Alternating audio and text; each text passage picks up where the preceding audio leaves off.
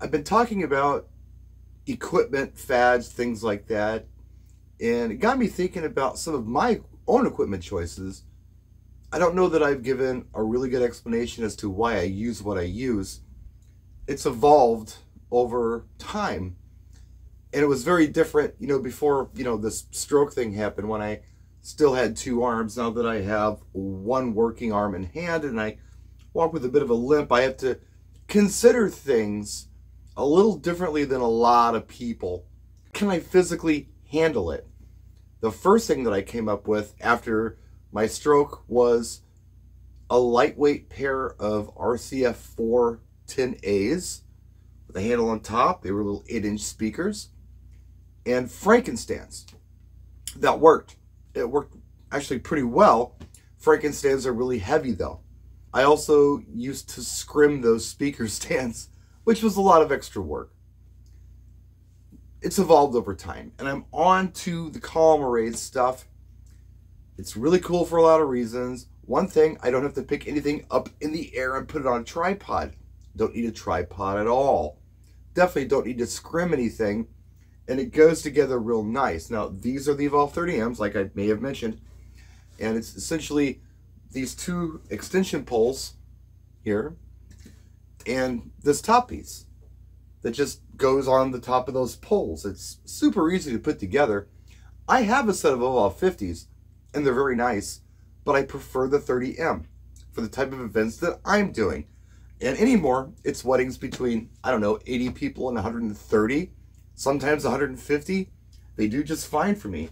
The Evolve 50s, yeah, they're capable of more, but I don't need more.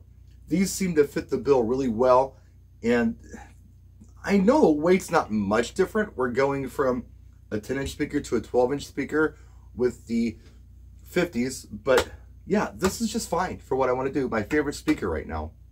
Most people say to themselves, okay, I'm doing parties of 250 people. I need a system that'll work for 250 people. I couldn't do it that way. I had to build a system that I could physically handle and then figure out what it was capable of. And that was going to dictate what type of parties I did. Now, luckily, when I put together that first system with the RCF 408As, that's what they were 408s, I put a 12-inch subwoofer with them, and in my brain, I was thinking, okay, I can probably do parties of about 100 people with these. And most people told me the same thing. You're not going to be able to do any more than 100 people with a little bitty system like this. Truth be told, it was the most capable system I'd ever built. I could do parties of 250 people with that system, no problem. The highs were there. The mids were there. The lows were not completely overbearing, but they were there. No, it wasn't the biggest system, but it was very clean and I got compliments on it. So that was good news. And it's been like that with everything that I use, with lighting or whatever. But yeah, right now, this, for like I said, probably about 150, safely 150. This is an amazing setup for me and my sound objectives. Some of the advantages that came along with this, because again, I'm looking at the ease of use first. Then, as soon as I start using it, wow, I like it better than horn-loaded tops, because in this column, you've got little full-range speakers. You know, full range. Not a horn, full-range speakers. So the sound is much smoother than horn-loaded. Horn-loaded kind of honks, right? And it can be kind of harsh, especially if you're close to the speaker in a near-field situation. These, on the other hand, they don't do that. They're real smooth. It's kind of like your home stereo or your home theater system. They're not overbearingly loud, yet they're clear and people can hear everywhere. The frequency these speakers are producing are not competing with conversation levels anywhere in the room. No one's screaming at each other, not even on the dance floor. You can still talk. I don't want to take too much time on this, but I did want to show you my computer. I am running these Asus Republic of Gamers computers. They're gaming machines. And yeah, they're heavy, but there are a couple of things about it that do make my life easier. One of those things is the big 17-inch screen. I need a big screen. I can't work off a tiny little screen when I'm gigging, so that's helpful. And it's quality. I mean, if it can run gaming stuff, it can definitely run computer software. But the main reason that I went with something like this is because you can put 2 hard drives inside of this machine, 2 laptop hard drives. And I needed that space. A lot of people may say, well, you could just get an external hard drive. That would save a big hassle, right? It's going to cost less. You can get a lightweight machine and do that. The thing is that when you're a disabled person and you're trying to figure out how to do these mobile events, you've got to figure out how to expedite everything, including setup. And it may not sound like a big deal to plug in an external hard drive, but that's a step I don't have to take when I've got built-in hard drives. I know it sounds weird to some of you, but it really does make my life a lot easier to have it all built in. So all I have to do is plug this machine in and run a USB from the mixer with the integrated sound card into this, and I'm done. Nothing else to hook up. In the spirit of shaving weight, this is my mixer case. Don't have a controller case. Don't even own a controller right now. Back in the old days, I used to use something like a set of CDJs and a mixing board, or alternately, I would have a 19-inch mixer with the rack-mounted dual CD players. Remember those? Big heavy cases regardless, or a coffin or something. So I had to figure out how to make this easier. What's possible? And you kind of get to the point where you want to go to bare essentials, which is what I did. Being one-handed, do I really need these platters to go back and forth on? Not really. It's easier for me to just use a mouse with the internal programs on the computer. So all I really need is a mixing board if I'm running everything internal with a mouse, right? So that's what I have. Now the first mixer I got was actually a 12-inch club mixer. It was a DJM 850 in a big case with a laptop stand built in. That thing was heavy, but it was smaller than the coffin that I used to haul around and smaller than a 19-inch rack mount anything. And then I went down to this small little battle mixer case. The first mixer I ran was a DJM 450. I've also ran a DJM 250 Mark II. And I'm on to a different one now. This is new for this season. It's a used piece, but it works really well. I'll show you what we got here, how it all works. So this is a DJM S9. And in here, I've got my wireless microphone set up that I'll put over here for now. Here's my gooseneck for my microphone that actually attaches to this lid. This cable is way too long. I think this is like a 12-footer. I've actually found a smaller one that I'm going to hook up, but this is my main lead for AC. Also have my microphone in here. And it's a Shure SM58. Just got that recently too.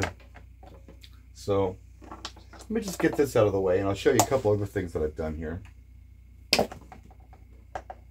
So in the spirit of let's make it quick and easy, I've got these pigtails that go into my computer. I've even got an AC pigtail. I've got my power for my computer built into this case, so I don't have to hook all that stuff up. And the USB and all that, I've got it zip tied into a pigtail. This just goes into the computer. That expedites things quite a bit. And then I also have this pigtail that goes into the wireless microphone setup. So I've got just a little 1/4 inch on here, and then the AC for the wireless mic receiver. I wanted to put a case together where the mic was built in, but I just couldn't find anything that made sense.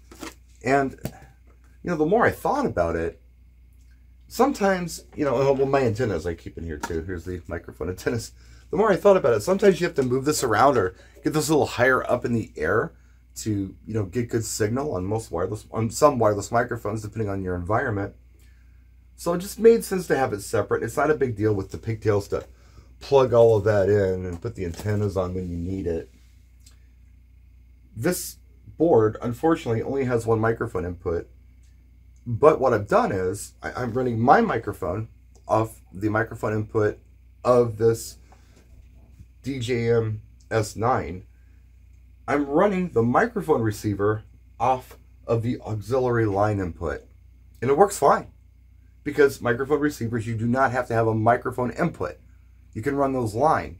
And that's pretty cool. I used to run a DBX Go Rack on the old system, so I had compression and things like that for the microphone, but I'm not doing it here. I didn't really use it that much. And there wasn't space for it in here anyway, because this S9 is a little wider and a little deeper than the DJM 450 was. So I lost real estate back here, but it's really streamlined things. So while I've got this apart, I'm going to go ahead and swap out this extra long 12-foot extension cord, which has always been kind of a burden. It's too long. It takes too long to wrap up into the case. It's going to make my life a lot easier to have something different in there. I found one when I was cleaning the shop. So yeah, while it's apart, I'm just going to do that. But yeah, this is it. And I know a lot of you, you know, like the controllers and such. I like them too, but this is just easier. It's lighter. I don't use half of the effects on this thing. I just don't. I never will. But it's quality.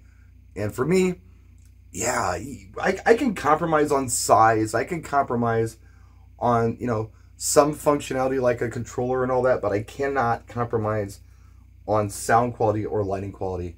No, absolutely not. It's got to be good stuff. And the nice thing about having good stuff is it's reliable. You know, this stuff's going to last forever. My 450 is in another case right now. I didn't get rid of it. It's something that I use for the club, and I got in the club rack. This is just kind of a little upgrade for me. Aside from 2 XLR cables, 2 IEC cables, and an extension cable, that's the entire audio system. Real simple, but it's quality. It sounds great. Dispersion on the speakers is wonderful. Sound quality is wonderful. The only other thing would be the Pro Event table with the laptop stand that I have built for it. And you know, that's the most cumbersome thing that I have to set up. It's a lot better than a 6-foot banquet, like I mentioned in my last video. Solves a lot of problems like table height. No more back pain. The footprint's nice. You don't have to scrim it. I think aesthetically it looks just fine. But yeah, I'm always looking for new solutions. The hardest thing to set up used to be the lighting. It's now the easiest. So if I go back and I think about how we used to do it with tripods and T-bars or even trussing, shooting light out at crowds, you know, that was usually, you know, the hardest part to set up for my systems. Most of you probably experienced the same thing. Lots of cabling, you know, lots of lifting, lots of setup. Once I had my stroke, I had to eliminate all the tripods and trussing just to streamline things. So I went with some of the moving heads. That was a cool solution. I could put them on my tabletop and I could master slave them together with a DMX cable, either DMX the stuff or alternately put them in a show mode that kind of made sense and let them do what they did, which I didn't like, but it did work sometimes. Aside from that, I started thinking about the uplighting solution and how, you know, that looked pretty nice. What if you did that for dance lighting? There's no tripods involved. All you have to do is plug the light in and put it on the floor. That's for static color. If you want control, you got to DMX all the lights together in a chain, and then you have to do some kind of DMX programming for them. There were some pretty simple lighting controllers that were, you know, small DMX controllers from ADJ. I used those for a while. Some of them were even wireless, and I used some wireless DMX solutions with PARs. And I did things like light things up behind me. For a while, I would light up white scrims that were on my speaker stands. Dog's barking, sorry about that. And then this came along. So the moving head thing, after a while, I got to thinking to myself, you know what, this is just more trouble than it's worth. I don't want to do it anymore. And I went all PARs. And I'm using the Ape stuff. And, you know, a lot of people use some variation of this. And there's no wrong answer here. This just works well for me, and I'll show you why it does. I'm just going to pull out 2 of these. These are like the 2nd generation Maxis. I haven't had this case open in a while. Here's the remote control for them. Just a little remote. And this is an RF remote, so you don't have to point it. It's not an IR remote where you got to point it right at the little sensor. No, you can point it anywhere within a 100-foot range and it works fine.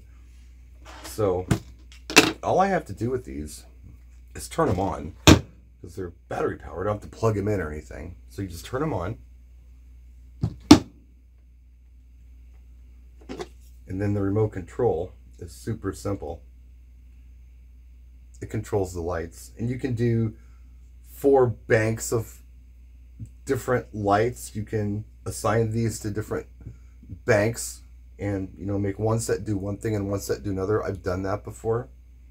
But yeah, parts are really nice. I mean, I can do this kind of stuff for slow dance. It's just a nice fade. I don't know how well you can see that on the camera, but they're fading between colors.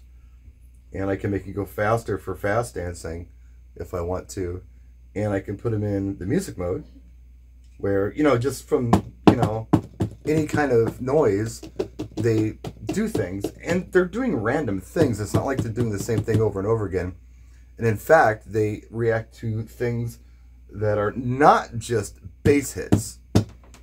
I'm not being very loud here, but if I got closer and I talked to them, you could see that they react to the sound of my voice. That's kind of neat.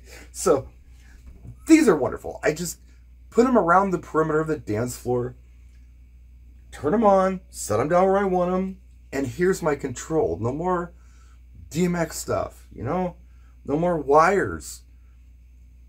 No more trussing, no more T-bars. This is the easiest part of my DJ setup.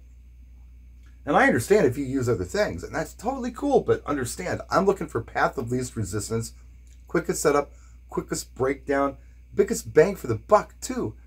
But, you know, like I said before, the first thing I got to do is figure out what's possible. What can I do, reasonably do? And then after that, I figure out, you know, how it actually works. What it's actually capable of. That's the order I have to do things in, unfortunately. You can fade these or whatever you want to do with them. They're cool. Easy control. And they never fail on me. So I can point this anywhere and it just does stuff. I don't have to point it at a sensor like some lights. Anyway, that's why I use what I use and kind of how I have evolved from one thing to another. I'm always looking for easier solutions. Right now, this is the easiest lighting solution that I can find. I'm trying to think of what would be easier than that. I don't know. But, you know, it's all applied science. You know, the stuff comes along and you choose how to use it. Sometimes there's not always instruction manuals. I talk to my daughter about Legos all the time. She buys Lego kits because she's 26 years old and still likes to do Legos, which is fine. But she'll buy a kit to build a bird or to build a Harry Potter thing or whatever. When I was a kid, I mean, I didn't have Legos. I had other kinds of blocks, but we didn't have instructions. We just built things. We were creative and made things. We didn't have a blueprint. So that's how I think about this kind of stuff. You know, it's all just, here are the building blocks. Now build something. And that's what I've tried to do with my mobile system. And it works really well. I'm happy with it. So, but yeah, this works for me. It may not work for you. And again, always looking for different solutions. So that's it. This video has been long enough. I hope this made sense. I hope I've explained myself a little bit on why I do what I do and how I came to the ideas that I came to on how to put this stuff together. If not, then, well, I don't know. Hope you enjoyed the video anyway. That's it. We'll see you next time. Practice and enjoy.